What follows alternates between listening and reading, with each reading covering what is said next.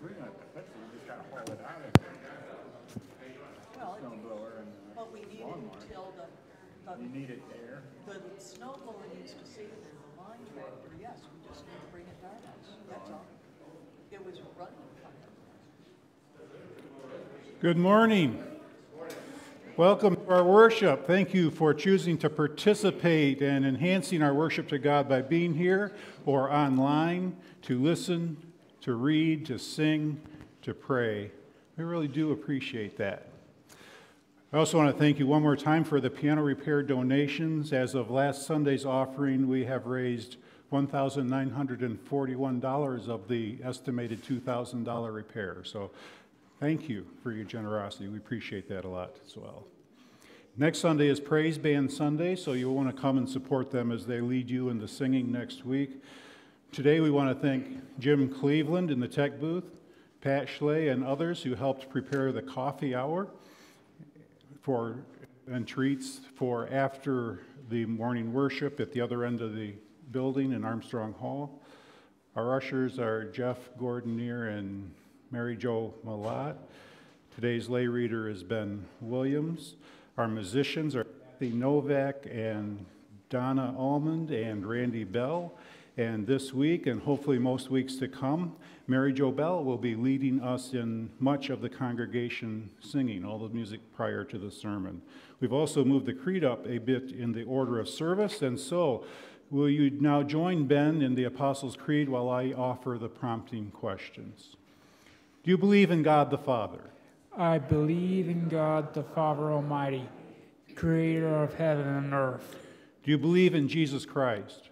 I believe in Jesus Christ, his only Son, our Lord, who was conceived by the Holy Spirit, born of the Virgin Mary, suffered under Pontius Pilate, was crucified, died, and was buried.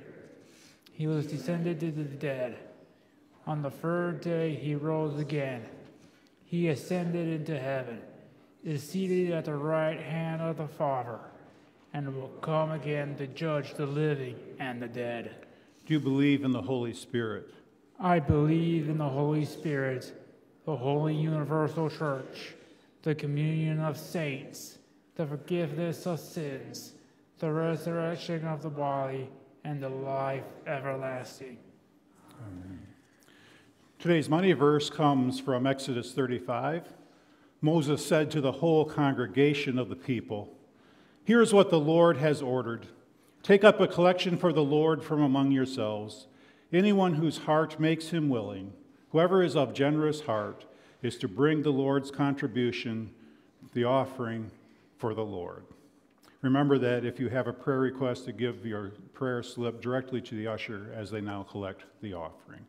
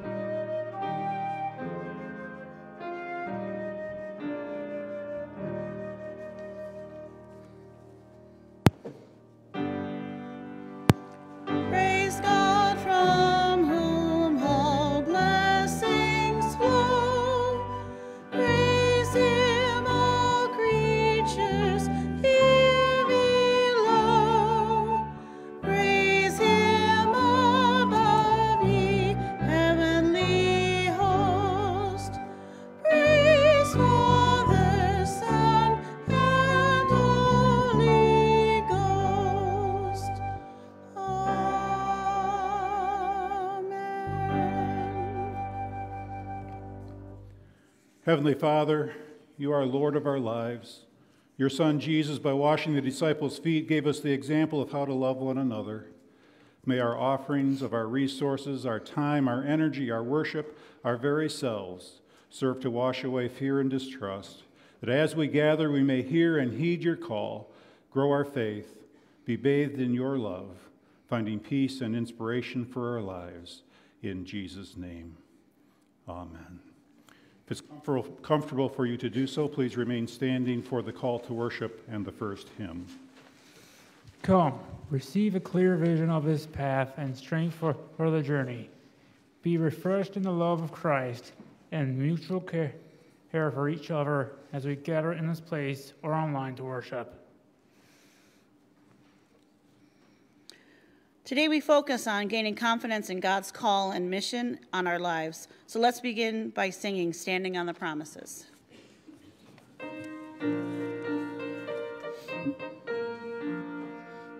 Standing on the promises of Christ my King, through eternal ages let his praises ring. Glory to the highest I will shout and sing, standing on the promises of God. Standing, standing, standing on the promises of God, my Savior. Standing, standing, I'm standing on the promises of God. Standing on the promises of cannot fail, when the howling storms of doubt and fear assail. By the living word of God I shall prevail, standing on the promises of God. Standing, standing, standing on the promises of God, my Savior. Standing, standing, I'm standing on the promises of God. Standing on the promises I cannot fail, listening every moment to the Spirit's call, resting in my Savior as my all in all, standing on the promises of God. Standing, standing, standing on the promises of God, my Savior. Standing, standing, I'm standing on the promises of God. You may be seated. Our confidence in his promises is strengthened when we are assured of our secure relationship within the love of Jesus. Let us sing Blessed Assurance.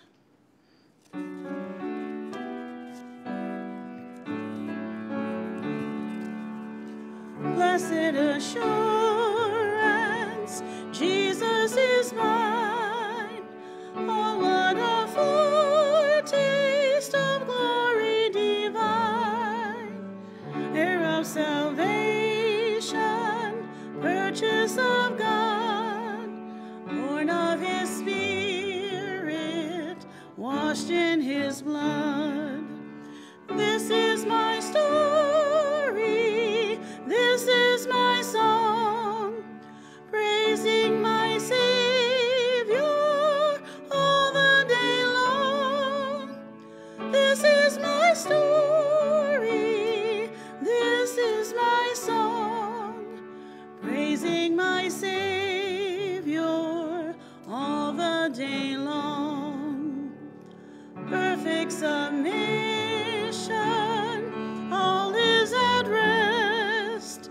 I and my Savior am happy and blessed, watching and waiting, looking above, filled with his goodness, lost in his love. This is my story, this is my song, praising my Savior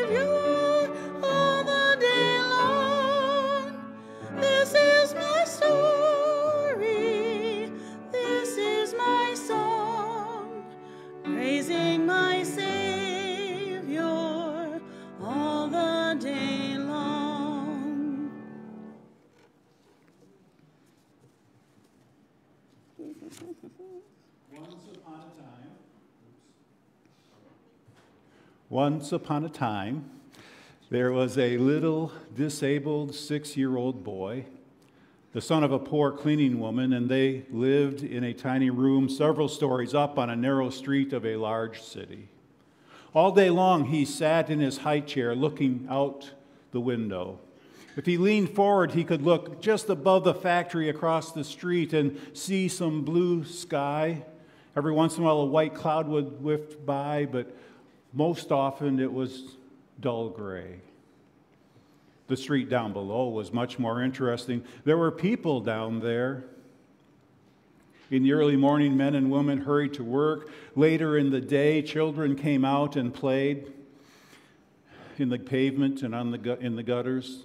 Sometimes they danced and sang, but most often they were quarrelsome, as kids can be. In the spring, the street organ man came, and then everybody seemed to be happy down there. But the little boy could only sadly look out all day long. It was only when he saw his mother coming that he smiled and waved his hand. Practice. There you go. All right. One night he told his mother, "I wish I could help you. You work so hard, and I can't do anything for you." "Oh, but you do," she said. "It helps me to see your face smiling down at me from the window. You make my work lighter all day to think you will be there waving to me when I get home." "Then I'll wave harder," said the little fellow.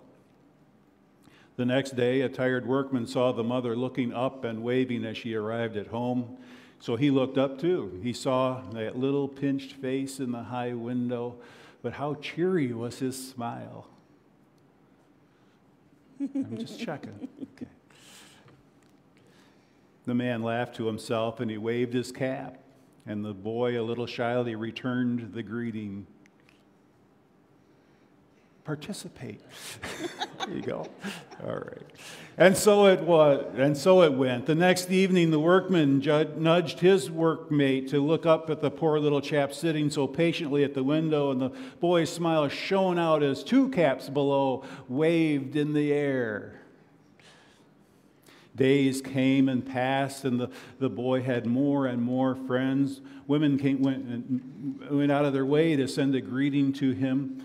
Life didn't seem quite so hard to them or to him when they saw his bright smile and thought what his life must be like. Sometimes a flower found its way to him, or an orange, or a colored picture.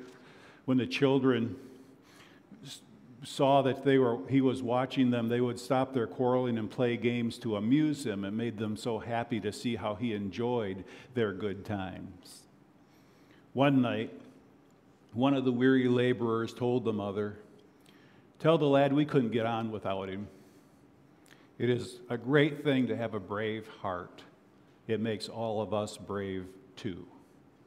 Tell him that," and you can be sure that she did. We've been looking at God calls. We started hearing how God calls us beloved and precious, and with that reassurance, we have moved into God calling Jesus to the mission as Messiah and Savior. But beyond that, we have also discovered that whether it was God calling the prophets of the Old Testament or Jesus calling the disciples in the New Testament, there is often involved in these calls an overwhelming sense of awe combined with a heightened awareness of our own limitations. This is followed by reassurances by action or word or both that we need not to fear, but we can indeed do what He is calling us to do if we only remember that He is with us, no matter how bleak the circumstances. We've heard the prophet Isaiah preach to a nation in crisis with an unhappy message about their future. Now we move forward in history and turn to the prophet Jeremiah, who is the prophet of record beginning about 30 years prior and up to the time when the nation encountered yet another consequence of their corruption and religious rebellion, falling to Nebuchadnezzar and the Babylonian Empire. It was during the beginnings of this new wave of tumultuous times when the norm was that God's people were not following God's covenant expectations, that Jeremiah was born into a long family line of Jewish priests. And when the time came, he heard God's call. But he felt so intimidated in those difficult days that he had some serious doubts about his ability to do what was certain to be an unpopular, poorly received ministry. But God came to him anyway. Read the yellow font while Ben and I lead on the white and the blue. The Lord's message came to Jeremiah. Jeremiah, I am your creator. Before you were born, I set you apart to speak for me. But Lord, I am not a good speaker, and I am too young. Do not say you are too young. You will go to whomever I send you and say what I tell you to say. Do not be afraid of them, for I will be with you and protect you. Then the Lord reached out his hand and touched Jeremiah's mouth and said, I am giving you the word to speak for me. Know for certain that I am sending you with my authority. Given a job. And for that to happen, it is important that God's breath, God's Spirit, infiltrates every corner of our hearts and lives. So let's prepare our hearts for prayer by singing, Breathe on Me, Breath of God.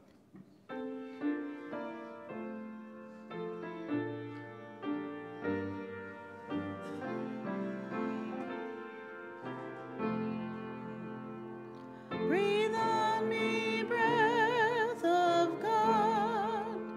Fill me with life anew, that I may love what thou dost love, and do what thou wouldst do. Breathe on me, breath of God, until my heart is pure, until with thee I will one will to do and to endure.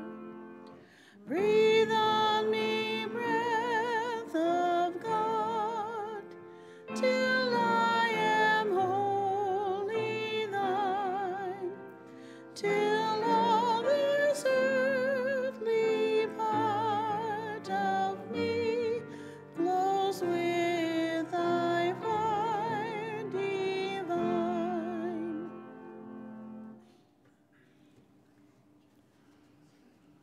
Lord, you are our defender, our protection. We look to you for our every need, for you enable our very lives. Look favorably on we who gather in your name, for it is only your pleasure that matters. It is you who brings true honor by leading us to honorable living. And whatever our circumstances, we need never be afraid or ashamed of who we are. Instead, we put our hope in you. For you formed us and watched over us from day one. You are our strength and our fortress. This is why we crave your presence among us and within us. As we rely on you, you rescue us from those things that weigh us down and deliver us to the freedom of new beginnings. We continue to pray for Ione Bennett, for Jim Malat, for the family and friends of Roy McGaha and Jan Jepson and Rachel, all who passed away recently, and for those supporting Michelle Mathie and for her as she battles MS and cancer, and for Bill, who is fighting with a coma and COVID and GBS. We also pray for the family of Larry Crook School, a friend of Bill Martin who died recently, and then Karen Nowak, her sister Rita, is back in the hospital with many health issues, so we want to lift her up as well. And there are others who have been named previously or not named at all, but they're on our hearts and minds. And we just ask that you would undertake in all of these needs of the people here, watching at home, in our communities, wherever we may be. You know the needs. You know the joys. We just ask that you would be with us and through them all. So Lord, we are blessed For you bless all those who find their strength in you and whose life is a journey toward your heart, moving us from strength to strength until our trust finally finds us face to face with the one who taught us to pray. Our Father, who art in heaven, hallowed be thy name. Thy kingdom come, thy will be done, on earth as it is in heaven. This day our daily bread, and forgive us our trespasses, as we forgive those who trespass against us. And lead us not into temptation, but deliver us from evil. For thine is the kingdom, and the power, and the glory forever. Amen. One thing I hope that we are learning is that when we respond to God's call, our lives do not remain the same. So let's stand before the reading and sermon and sing a song you do not know, probably, but we will give it our best shot, The Summons.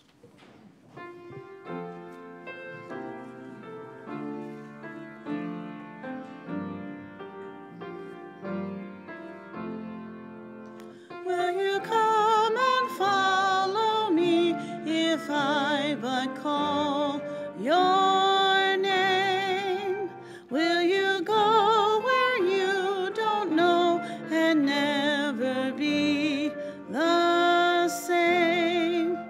Will you let my love be shown? Will you let my name be known? Will you let my life be grown in you and you in me? Will you leave yourself behind if I but call your name? Will you care for cruel and kind and never be the same? Will you risk the hostile stare? Should your life attract or scare? Will you let me answer prayer in you and you in me? Will you let the blinded see if I but call your name? Will you set the prisoners free and never be the same? Will you use the faith you found to reshape the world around through my sight and touch and sound in you and you in me? Lord, your summons echoes true when you but call my name. Let me turn and follow you and never be the same. In your company I'll go where your love and footsteps show. Thus I'll move and live and grow in you and you in me.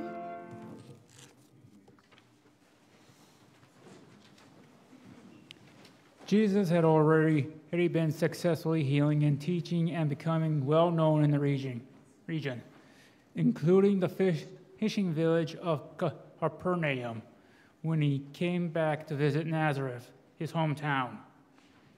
We heard 2 weeks ago that he entered the synagogue and taught them that he was fulfilling Isaiah's words of an anointed king who would usher in an age of gracious salvation and peace for all people. The people among whom he grew up were duly impressed, but they also asked, "Isn't this Joseph's son?" We heard that they had doubts about Jesus' claims about himself. Today, this inference is confirmed as we pick up the story.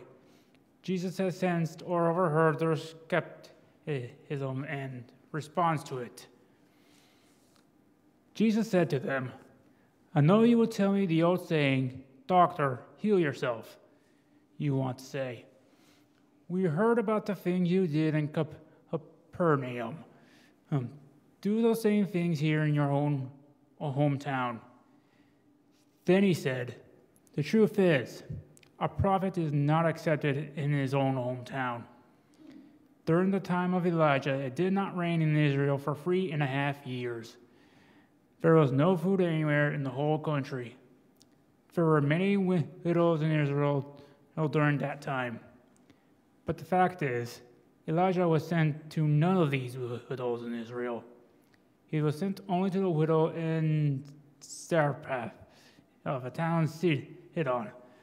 And there were many people with leprosy living in Israel during the time of the prophet Elisha. But none of them were healed. The only one was Naaman, and he was from the country of Syria, not Israel. When the people in the synagogue heard this, they were very angry. They got up and forced Jesus to go out of town. Their town was built on a hill. They took Jesus to the edge of the hill to throw him off, but he walked through the middle of the crowd and went away.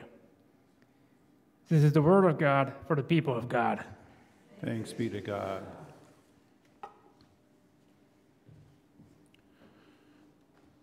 So Jesus' message in that day in his hometown sounded wonderful. On the other hand, the Nazarenes had watched him grow up, and they had their doubts that he could rise to that kind of greatness. Maybe that wasn't only their opinion of Jesus, but their self-image of their whole community. In Jesus' day, Nazarene was an actual synonym for the word despised. When Philip came to his brother Nathanael and told him he had found the one Moses and the prophets had written about, and that it was Jesus of Nazareth, Nathanael expressed the popular opinion of the place. Nazareth? Can anything good come from Nazareth? Jesus uses a typical teaching style. He puts to their face the arguments they thought and spoke behind his back. He puts into their mouths. You say, doctor, heal yourself. Or to put it in the more generic terms we often hear today, if God would only prove himself by doing such and such, then I will believe in him. Of course, usually the conditions of such proofs are that even if God complied, they would write it off as something else and not God. In their case, Jesus said, his childhood neighbors were saying, Jesus, you struggled against poverty and the difficult conditions and reputation of Nazareth just like the rest of us have. Now prove you've risen above all of that, and therefore you can lift us from that as well. Prove it by doing the kind of miracles we heard that you did over in Capernaum. To be clear, there's nothing wrong with seeking God's compassionate help for healing or anything else, His gracious salvation, timely rescue and intervention, but concerns for needs was not their concern. They simply were seeking proof of power. God is not concerned about proving himself to anyone. He will not be coerced to submit to tests of his existence or power or love. He may choose to do so, but he won't be coerced to it. Jesus moves right on to another particular well-known saying describing why exceptional people are not recognized as such by those who know them best. He illustrates with two powerful Old Testament prophets who were also seen skeptically by those who lived with them in their day. For this reason, they were not sent to their own people, but to foreigners who would recognize their greatness. Jesus is warning the Nazarene synagogue members, and maybe us, that if we did not accept him as God's chosen Messiah, he too would be sent to outsiders. And before this little story that Jesus gave, Jesus' claim to be God's anointed only nagged the Nazarenes with doubts. The idea that God's grace and salvation could be diverted to other people to become God's people people they considered not religious and therefore even more despised than themselves. This enraged them to what they considered justifiable murder. Now, Nazareth is tucked into a hollow up against three sides of the town, had mountain around it. So there are plenty of slopes in which to bring Jesus to throw him off and fulfill their hopes and throw him to his death. This bloodthirsty hate was shared by the synagogue leaders in Pisidian Antioch and in Jerusalem against Paul when he gave the same warning about their rejection of Christ, leading God's salvation to being offered to the Gentiles. But on this day in Nazareth, Jesus, perhaps miraculously, perhaps not, walks away from the crowd unscathed and went again to Capernaum to resume his ministry and call the fishermen to become his disciples, as we heard last week. Jesus had no doubt about who he was, or that he was going to bring in God's salvation to the world. His challenge was overcoming the doubts of religious leaders, a conflict from which he escaped death today, but doubts and disbelief would spread and grow no matter what he did to prove himself. And when Jesus knew the time was right, the people conspired with political leaders, leading to his death and salvation for us. The prophet Jeremiah would face similar challenges. He knew right up front that people would doubt him and the truth of his mission, that he was in service of a global creator, pronouncing God's word without compromise, even when it was uncomfortable and dangerous. He told King Zedekiah, for example, that he would be handed over, exiled to the Babylonian king, speaking God's determinations about the rise and fall of great threatening nations like Assyria and Babylon and Egypt, and even smaller surrounding nations that were always attacking Israel violently. And if that wasn't enough, add to it the religious leaders and false prophets who had their doubts and stirred up doubts in the crowds about Jeremiah's message by offering an alternative message that sounded a lot better than what Jeremiah was warning them about. Just as the people stirred up public opinion to oppose Jesus and to oppose Paul later on. All this together and more added up to an intimidating, formidable task for Jeremiah. And as we heard, it stirred up plenty of self-doubts within the young prophet. In fact, the opposition and pressures of his position would lead him into dark times in which he was at times overcome by despair. Most tradition holds that he wrote the book of Lamentations, lament, poems about grief and loss and pain and suffering. And though that had not yet happened, it is not surprising that Jeremiah hesitated. He could see that coming down the road. Hesitated, saying he lacked training and experience as a speaker and that he was too young. The good news is that human inadequacy and inexperience give space for divine equipping. Paul argued that God's grace was sufficient and God's power and all the more obvious in those who are weak. Therefore, Paul boasts and delights in weaknesses and insults and persecutions and hardships and difficulties, because when he is weak, then God is strong through him, because Christ's power would be seen as it rested on him. Jeremiah needed a call so strong that it would reassure and sustain his faith in God and God's mission during dark, difficult days. In the first half of my ministry, it seemed like every clergy gathering I attended, we were asked to break into groups and tell each other our call stories. There seemed to be an understanding that at some point in most of our ministries, we would probably need to have those call stories so deeply ingrained in us, in the forefront and foundation of our memory, if we were ever going to make it through ministry. And Jeremiah faced much worse than we ever experienced. This call, like many prophets, is a dialogue between Jeremiah and God. It is strikingly familiar with the call of Moses, which sends an message underneath to all who heard the message, as well as to Jeremiah himself, that Jeremiah authentically stands in the succession of Moses, which puts him on solid ground as a valid spokesperson for God, an assurance that both he and those who believed him would need in the years that would follow. The first assurance is a direct word from God that came to him. The word of the Lord came to me. The word is not just words. For them, what a person thinks and plans and says and does are all part of word. So that whole experience, God came to him and his message came to him. His presence was felt, gave him confidence so that he'd be able to speak and act in declaring what the message was. The second assurance comes from knowing that God's purpose and destiny for Jeremiah was set before he was even born.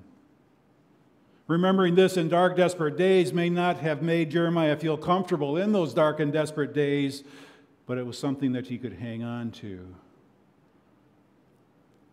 and helped him from second guessing that he was on the wrong track.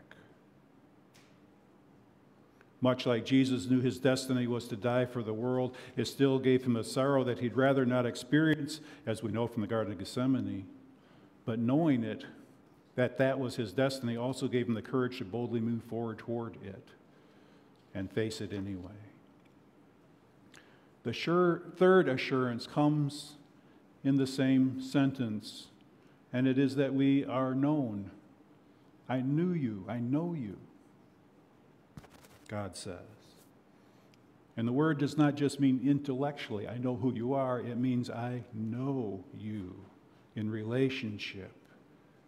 Deep, personal, unwavering, committed relationship. The fourth assurance is that God set Jeremiah apart for God's exclusive use. We often use the word consecrated, something dedicated only for sacred use. Thus, altar candles are never used for anything but altar candles. They're dedicated to that purpose alone. Jeremiah himself uses the phrase of the nation, translated as holy often. It's holy nation. The nation is set apart for God, for God's purposes. And Jeremiah is an individual set apart for God's service as well. And closely related, the fifth assurance is that Jeremiah is appointed as a prophet to the nations. God authorizes Jeremiah to represent him, to be his voice to the world. Since God's sovereign scope is not limited, neither will be the prophet's declarations. They will be for everybody. The sixth assurance doesn't necessarily sound like an assurance so much, but it invalidates Jeremiah's reasons for not doing it. God says, don't say you're too young. You must go and do what I say. Jeremiah belongs to God, so this wasn't just are there any volunteers out there? It was a summons, which is why we sang that song. Excuses are dismissed. That doesn't mean they aren't yet felt. The call description is an all-encompassing summons, a call to full commitment, but it's also kind of vague and uncertain. He hasn't given him everything he's going to say for the next 30 years. It's going to be one of those, as you go. And for the most part,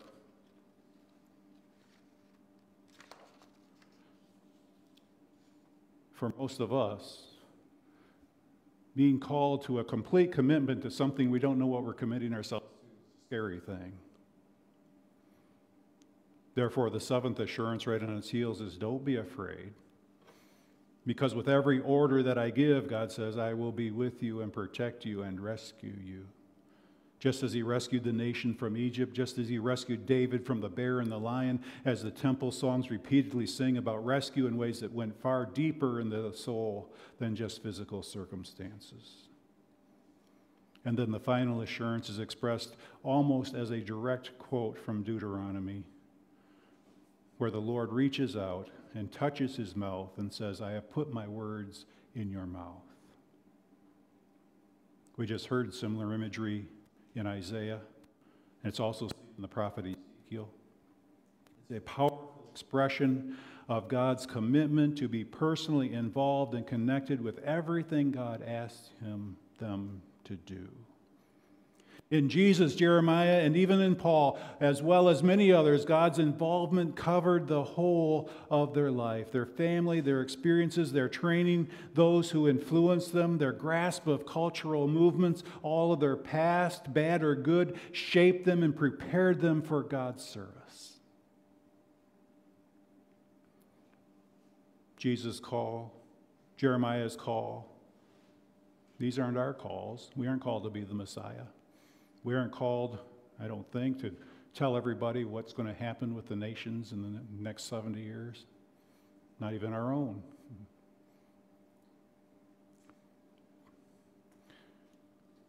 May or may not be calling us to full-time professional ministry, but he has called all of us to be Christian and to serve as an important part of his kingdom team. And he certainly calls us to be to our families, to our friends, and those we interact with on a regular basis. He calls us to treat them all with the love of Christ. Our calls may not all be alike. We may not all have the same elements within them, the same assurances, the same purpose, and the same destiny, but we are all called in some way. And there are some consistent principles in how God calls and works through and with his people. He knows us and is committed to us. He knows what we are capable of in his equipping hands. He may use our past experiences, good and bad, to shape us and prepare us. He will direct us to our highest purpose in him.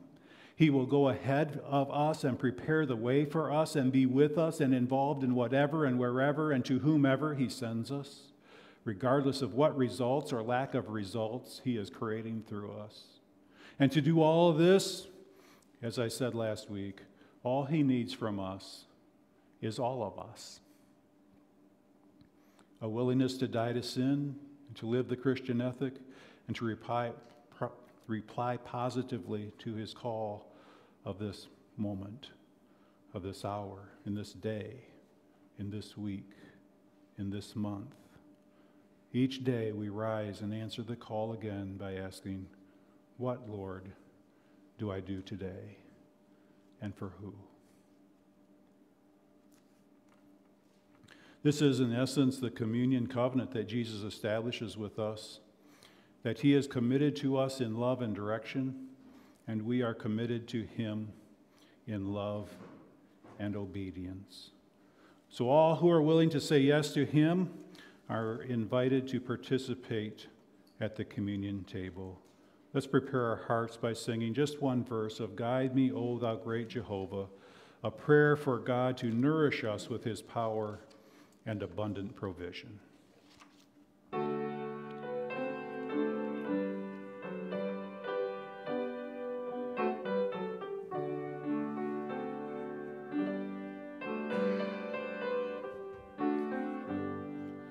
Guide me, O thou great Jehovah, pilgrim through this barren land.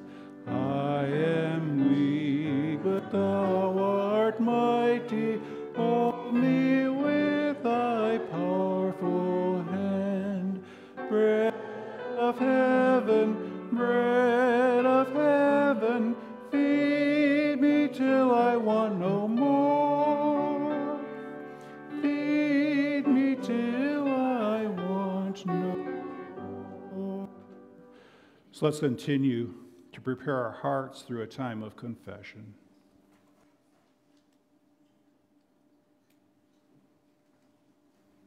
Dear holy and awe-inspired Father, we come into your presence aware of our sins and failings. Though there is greatness in us and a deep longing for goodness, we too often deny our better selves and refuse to hear your voice calling us to rise to the full height of our humanity. At times we find ourselves walking in darkness with our vision obscured. We do not look within, and we are unwilling to look beyond to those who need us. We are too weak to walk without your help. But with us, as a strong friend, and teaching us to walk by the light of your truth, we ask that you would do this. For you are a merciful and gracious God, endlessly patient, loving and true, showing mercy to thousands, forgiving iniquity, transgression, and sin, and granting pardon. On this promise, and in the name of Jesus Christ, we are forgiven. So we confidently say, the Lord be with you. Lift up your hearts. Let us give thanks to the Lord our God. It is right and a good and joyful thing, always and everywhere, to give thanks to you, Father Almighty, Creator of heaven and earth. From everlasting to everlasting, you alone are God. You created light out of darkness, formed us in your image, and breathed into us the breath of life. When we fail, your love remains true. You deliver us and covenant to be our God and speak to us through your prophets. And so with your people on earth and all the company of heaven, we praise your name and join their unending hymn. Holy, holy, holy Lord, God of power and might. Heaven and earth are full of your glory. Hosanna in the highest. Blessed is he who comes in the name of the Lord. Hosanna in the highest. Holy are you, and blessed is your Son, Jesus Christ. Your Spirit anointed him to be and preach the good news of salvation and peace with God through his suffering, death, and resurrection, delivering us from sin and death, and made with us a new covenant in remembrance of these, your mighty acts of Jesus Christ. We offer ourselves in praise and thanksgiving as a holy and living sacrifice as we proclaim the mystery of faith. Christ has died. Christ is risen. Christ will come again. So pour out your Holy Spirit on us gathered here and on these gifts of bread and cup and at home as well. Because there is one loaf, we who are many are one body. The bread which we break is a sharing in the body of Christ. The cup over which we give thanks is a sharing in the blood of Christ. When the Lord ascended, he promised to be with us always in the power of his word and Holy Spirit. On the night in which he gave himself up for us, he took the bread, and he lifted it up, and he gave thanks for it, and he broke it. And he gave it to his disciples, saying, "This is my body, which is broken for you. As often as you eat it in remembrance of me. Take and eat."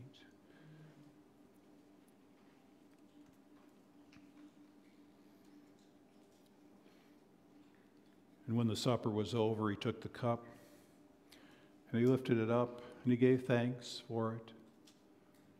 And then he gave it to his disciples, saying, "This is my blood, the blood of the new covenant, which is offered for the forgiveness of your sins and for the sins of many. As often as you drink it in remembrance of me." Take and drink.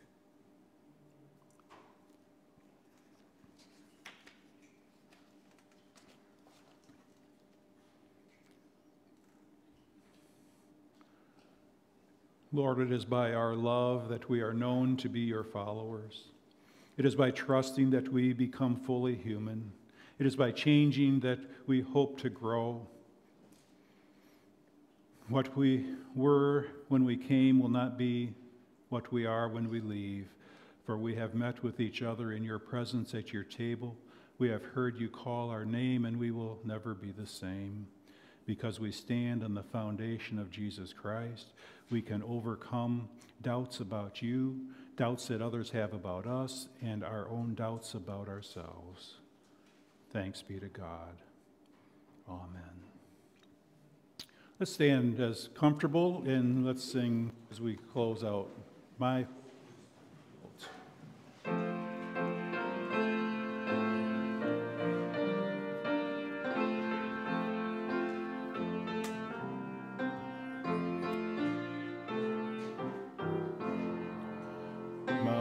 hope is built on nothing nothing less than Jesus' blood and righteousness. I dare not trust the sweetest frame, but wholly lean on Jesus' name. On Christ the solid rock I stand, all other ground is sinking sand. All other ground is sinking sand.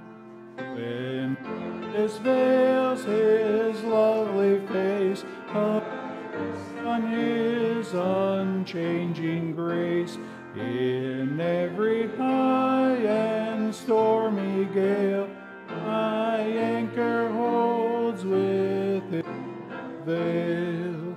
On Christ the solid rock I stand, all other ground is sinking sand. All other ground is sinking sand. His oath, his covenant, his blood support me in the whelming flood.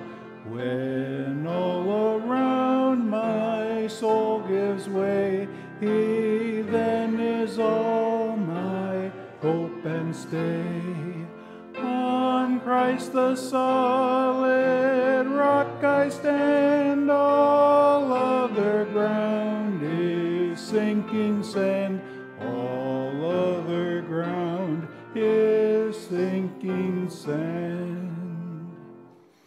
Now, as you go, may you be strengthened, comforted, and inspired to live lives worthy of God, who calls you to fulfill his purpose and your destiny, and covenants with you, and assures you that as you participate in his kingdom and in his family. Amen.